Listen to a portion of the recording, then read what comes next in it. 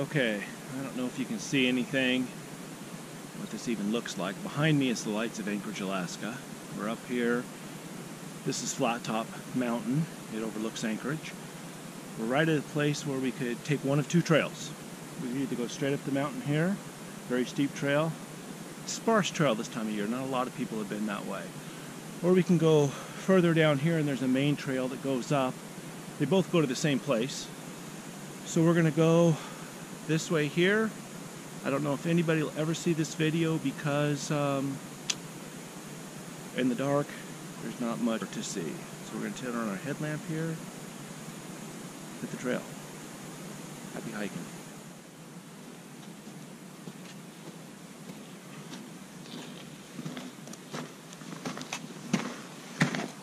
You can see the sun's just starting to come up. Just thinking about it.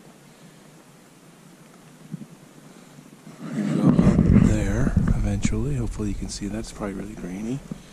There's Anchorage, Alaska, way down there. And it is currently, let me check the time here. It's 9:11 right now. So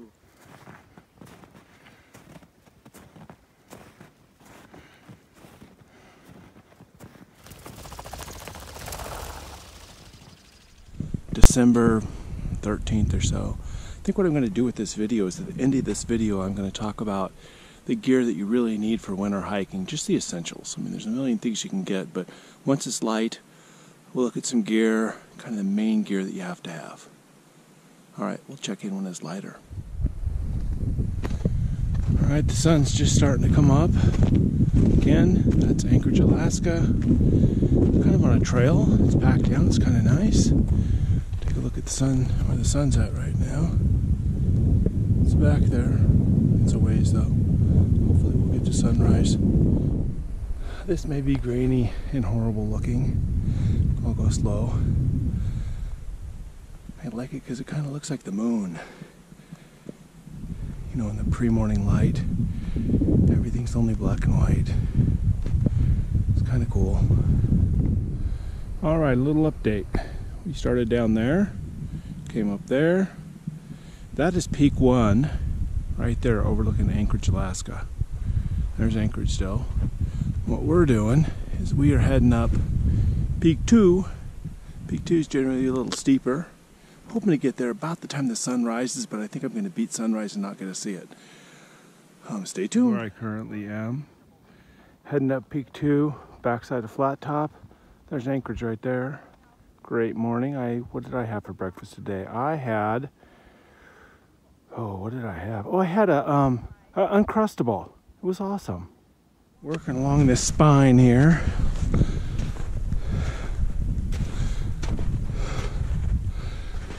We'll head on up. It's gonna be an awesome view, even if we don't get there for sunrise. Okay, here we are, up on the summit of Peak 2. That one there is Peak 3. We're not doing that today. Go all the way around here. You can see the dark clouds coming in. That's Cook Inlet. You can see the lights from Anchorage a little bit, and then down in this bowl here you can see that's Anchorage as well.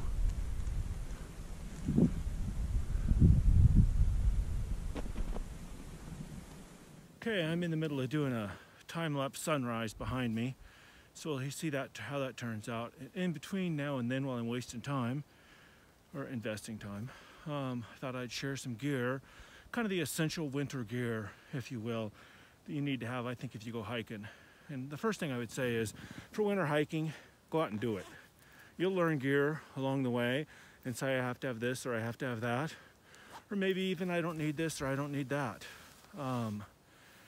I myself, I've probably been on 5 or 6 winter hikes this winter already. I haven't done anything extreme that involved in day hikes, probably an hour or so, 2 hours. Today will be 3 hours actually, but nothing crazy. The weather hasn't gotten below 0 on any of my hikes. Well, it's been down to 0, but not below 0. And so I haven't really went extreme yet, but I'll share with you some of the stuff that I do have. And there are things that I think that you should carry. Number one, I would have a face mask. When it gets cold, the wind comes up, get a face mask. You'll be surprised how nice things can be if you're warm and if the wind's not biting your face. I usually have goggles. I don't have any goggles with me today because I knew the wind wouldn't be blowing. But if it gets crazy and the wind picks up, it feels like you're being sandblasted. And so goggles are a good thing to have. I like to have tops on that have hoods so I can regulate my heat by taking one hood down. And I hiked all the way up here. I'm sweating. It's starting to get cold, so I'm gonna kind of stay in warm mode. But I can go, you know, when I'm hiking, I might be like this. If the wind comes up, I might put one hood on, zip that up. Long zipper. It gets colder, or you get up on the summit, two hoods up, zip that up, nice and warm. Let's see, I have a plethora of hand gear today. These I did on the final summit. They're just a thin glove, but they got gore stopper in them, so they keep your hands warm and they keep the wind from coming out. Winter camping, I always carry a headlamp. You might not need it when you start out, but if you get lost or whatever, you're going to need one to get out. And it gives you that piece of confidence where you know when it's starting to get dark, kind of, you can always go, if it gets bad enough, I'll get my headlamp out, no big deal. I have a little bag of stuff that I have in here. And again, I've not cleaned my pack out for a while, so I don't 100% even know what's in here. So let's see. Got another face mask. Nice. I don't know why you'd need two, but I got two today. I got some sunblock during the summer. That's nice in the winter on a really, especially spring hiking. It's nice to have that. Little toilet paper. Never leave home without that. Chapstick. Have to have chapstick. I carry chapstick in the summer, but for sure in the winter. The colder it gets, the drier the air gets, the more you're going to need chapstick. I have a backup headlamp in case the first one doesn't work out so well for me. Batteries go dead or whatever. I like to carry two headlamps just because I think they're that important. Let's see what else I got. Whoops. Goals. Wind's coming up. Let's before I go further, let's get into the main pack for a second. I generally carry, in the wintertime, I generally carry a puffy coat. I bet you can't hear anything right now because of the wind. Puffy coat's nice. When you get to the summit, or if things go crazy, put on your puffer coat. Lots of warmth there.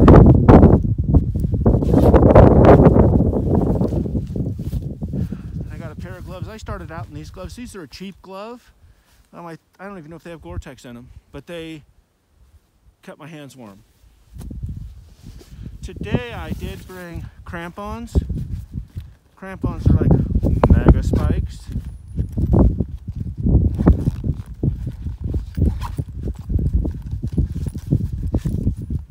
I don't want to take them apart really, but you can see those things hook up. And I got protectors on them so that the spikes, put that up where you can see it maybe. And so when you're really getting crazy on ice or glaciers or even heavy snow, that's a nice thing to have.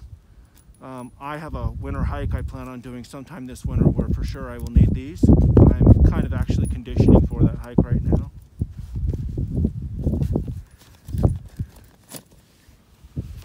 Let's see, another pair of gloves. Here, these are a warmer, thicker glove. Gore-Tex on the outside, Gore-Tex liner, something warm on the inside. That's kind of like when it starts getting cold. These are the megas. When it gets really, really cold, these are puffer ones. Oh, they're already warm. My hands are cold. That feels nice. I'll put those on when I get done with this little program. Another one of those. Another one of those. I happen to have, I wear these cross-country skiing a lot. I call them my camel toes. But it helps keep your fingers warm. They're warmer than gloves, but not as warm as mittens. And again, I've just been putting stuff in there all winter. What else do I got? Oh, another face thing. Wow, I got 3 today. That's kind of crazy. Pair of wool gloves. That's always nice.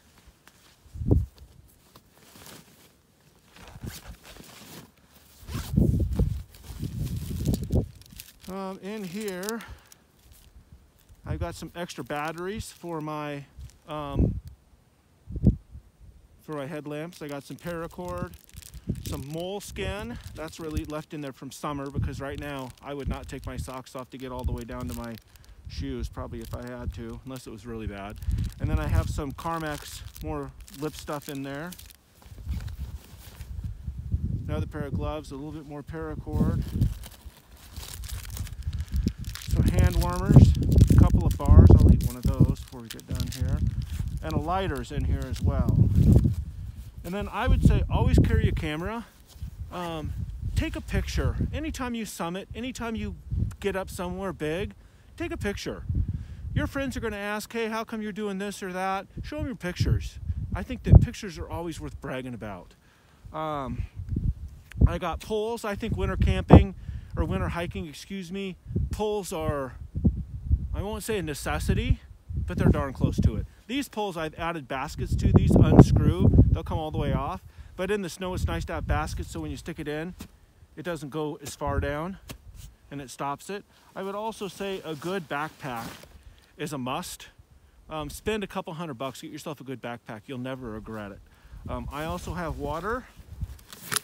This is really leftover, and this setup is leftover from fall hiking. In the fall, I like to just carry an Nalgene bottle. In the winter and in the summer, I put a hydration pack in here. In the winter, the tube that comes from the hydration pack has insulation on it. And you know, in the summer and in the winter are the two times that you really need to make sure you stay hydrated. In the fall and spring, I think that the temperatures are such and the air is such that you can get by with less water. But in the wintertime, when the air is this dry, every breath it's sucking moisture out of your body. So it's important to have water. And since it's packed in my pack and it's cold and I don't want to stop, I have not drank enough water today, so I'm going to have some water when I get done here. And so I got a time-lapse sunrise going on back there. I hope it turns out. Probably not going to stay up here until the sun comes all the way up, because I'm already starting to get cold. But at the end of this, I will, well, actually I won't. I was going to do a gear, kind of the essential gear that you need for winter camp, for winter hiking. I think that this is part of it. Let me show you one more thing, two more things actually. I have some, these are Gore-Tex lined pants. They zip up on the sides. So when you start sweating, you can unzip them part way, get some ventilation. When you don't need that ventilation, need more warmth, you can zip them up. And then I also have on today, I have lots of different footwear that I wear, but today I'm wearing hiking boots. They're insulated hiking boots here. Got to have gaiters. I think that I would put that on the necessity list. Gaiters is a necessity. I have micro spikes on today, and you got to have, you know, foot gear is important, and then being able to hook up or get traction is essential. So you got to have something that you can get good traction with. And when it's when you're hiking on compact snow and ice, these are nice. When it gets crazy or super steep, you might go to your crampons, or on pure ice, you might have to go to your crampons. Some people get by with less, but I'm a huge fan of spikes. All right, check out the sunrise in a little bit. Happy hiking.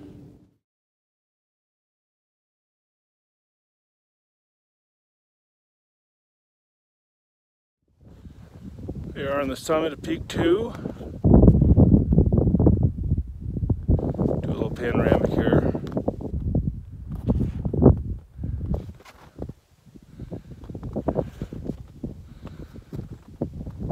That's Anchorage below me.